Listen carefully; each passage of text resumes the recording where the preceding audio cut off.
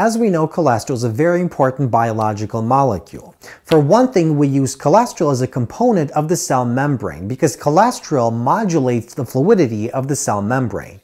In addition, specialized tissues of the body can use cholesterol to help synthesize other important biological molecules. For example, we can use cholesterol to synthesize steroid hormones. We can use cholesterol to synthesize bile acids, to synthesize vitamin D, and so forth.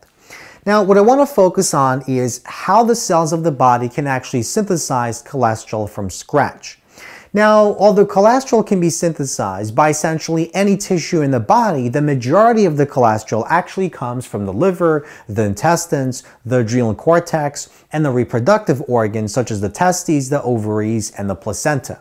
Now, regardless of the tissue type that synthesizes cholesterol, cholesterol synthesis always occurs in the cytosol of the cell. Let's begin by talking about the ingredients that are required to actually synthesize cholesterol within the cytosol. So we have ingredients for cholesterol synthesis. And when we talk about these different reactions, keep these ingredients in mind. So we know cholesterol is a 27 carbon molecule. So that means we have to have a carbon source. And the carbon atoms basically come from the same molecule. It comes from acetate, which is the same thing as acetyl coenzyme A. And we'll see that shortly. So the carbon source comes from acetate. What about the energy source? So many of these reactions actually require energy. And so the energy comes from either one of two places. Sometimes it comes from the hydrolysis of phosphate bonds in ATP. Other times it comes from the hydrolysis of high energy thioester bonds in acetyl coenzyme A. And then we also need reducing power. Many of these reactions are oxidation reduction reactions, and so we need a source of electrons. And so the reducing power, the electrons, actually come from NADPH. And so we use the pentose phosphate pathway in the cells to help synthesize NADPH. And this NADPH is important for synthesizing cholesterol. If we don't have any NADPH in the cell, we can't build any cholesterol. So, three major ingredients. We need the carbon source, so we typically use acetate in the form of acetyl coenzyme A. The energy comes from the hydrolysis of either ATP or comes from acetyl coenzyme A. And the reducing power comes from NADPH, so the electrons come from NADPH. So keep this in mind as we talk about all these different steps in cholesterol synthesis. Now, obviously, cholesterol synthesis is a very complicated process. We have many different individual reaction steps. And so here we're only going to focus on the important steps, the important reactions. The first step is you take two acetyl coenzyme A molecules and you combine them to form another molecule. So the enzyme that catalyzes this is thiolase. And remember, many of these enzymes are found in the cytosol and some of them are attached onto membranes.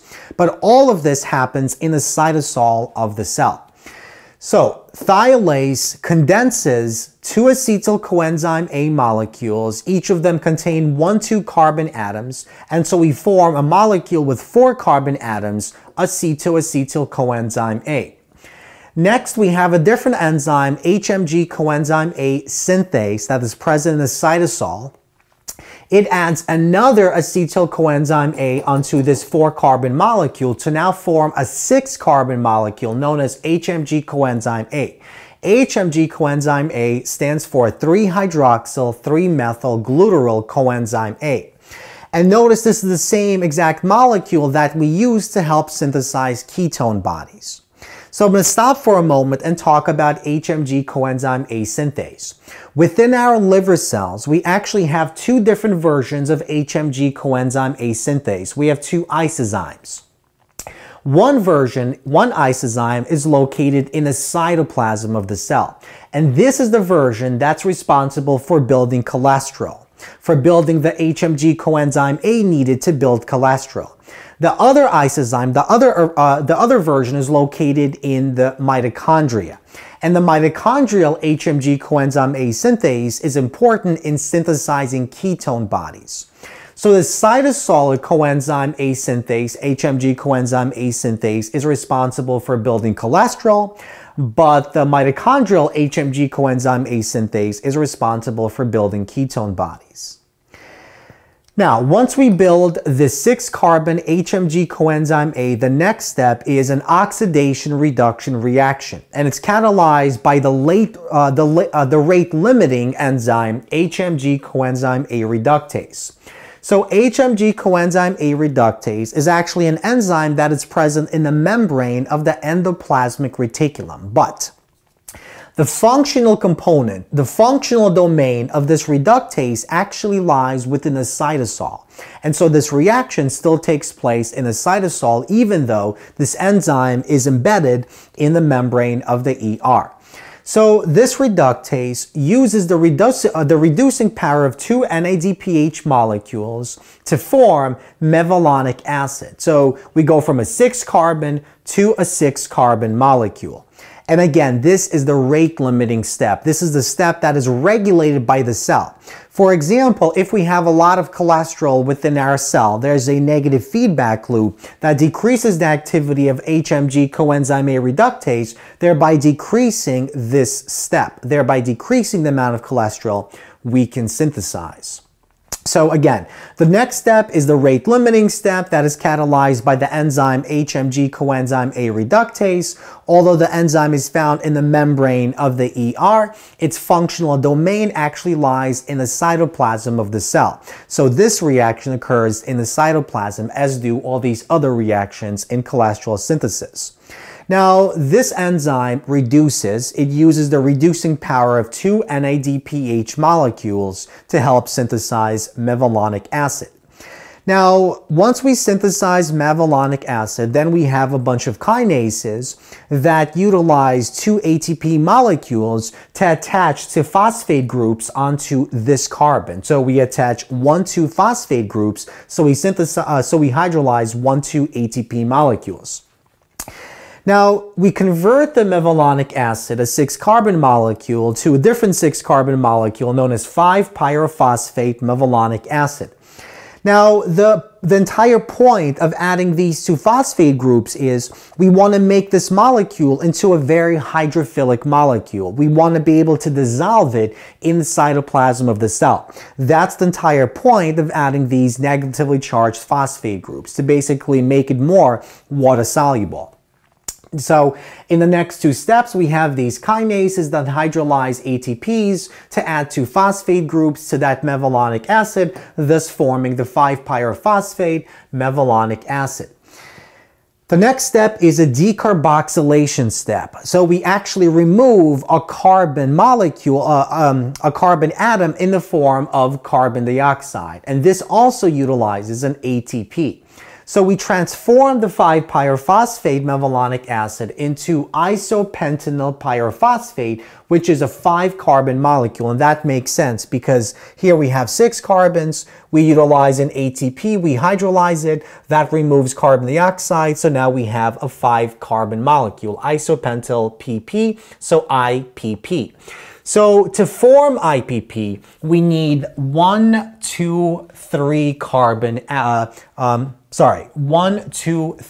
ATP molecules. So let's keep track of these ATP molecules. So far, we've used 3 ATP molecules to form a single IPP,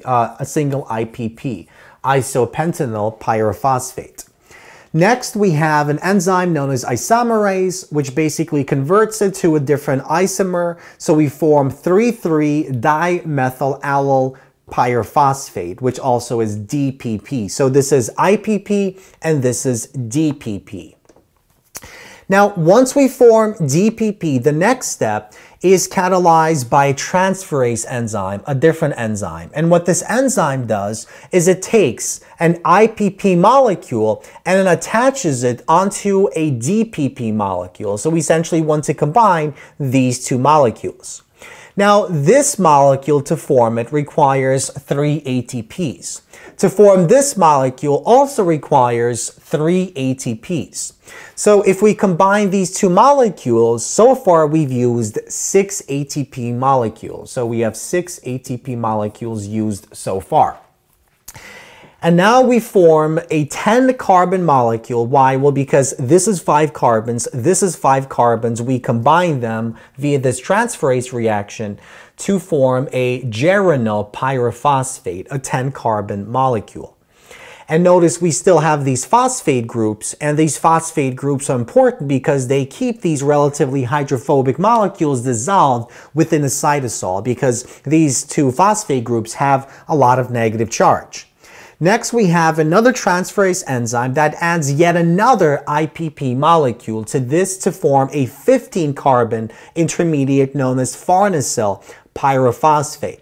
And so we need another IP3, so that means we need to use another 3 ATP molecules. So far we've used 9 ATP molecules, because we've combined an IPP, a DPP, and another IPP. And so we have this farnesyl pyrophosphate. And again, I'm going to emphasize that it carries these two phosphate groups, which gives it enough negative charge to keep it dissolved by itself in the cytosol. Now, once we form the farnesyl pyrophosphate, the FPP, we have an enzyme known as squalene synthase. And what squalene synthase does is it takes 2 FPPs and it combines them. So if it takes 9 ATPs to form 1 farnesyl, then we have to use 9 more ATPs to form a second farnesyl pyrophosphate so that we can combine them via this reaction. And so now we've used 9 times 2, so we've used 18 ATPs. So it requires 18 ATPs to actually form squalene via the activity of this enzyme. So squalene synthase utilizes NADPH, that's where the reduction para comes into play, and now we remove all of those phosphate groups. So 2 phosphate groups came from 1 farnesyl pyrophosphate, the second two phosphate groups came from that second farnesyl pyrophosphate. And so now we form the squalene molecule that does not contain any phosphate groups, and that makes squalene very hydrophobic. In fact, it's so hydrophobic that it can't dissolve in the cytosol by itself, and so squalene actually requires an intracellular sterile carrier protein.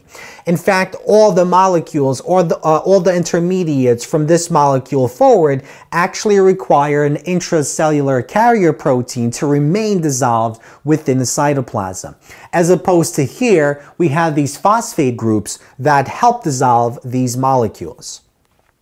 Now, once we form squalene via the activity of squalene synthase, squalene is then converted to lanosterol. Lanosterol is a 30-carbon, so this is a 30-carbon because we multiply 15 by 2, so 30 carbon. And then here we have another 30 carbon, but the big difference is between this and this is that now here we have a bunch of cyclic structures. Here we have no cyclic structures, but here we form cyclic structures via the activity of squalene monooxygenase. So squalene monooxygenase also uses the reducing power of NADPH, but it also uses the oxidizing power of oxygen. So we have to use a diatomic oxygen to help form those cyclic structures in lanosterol.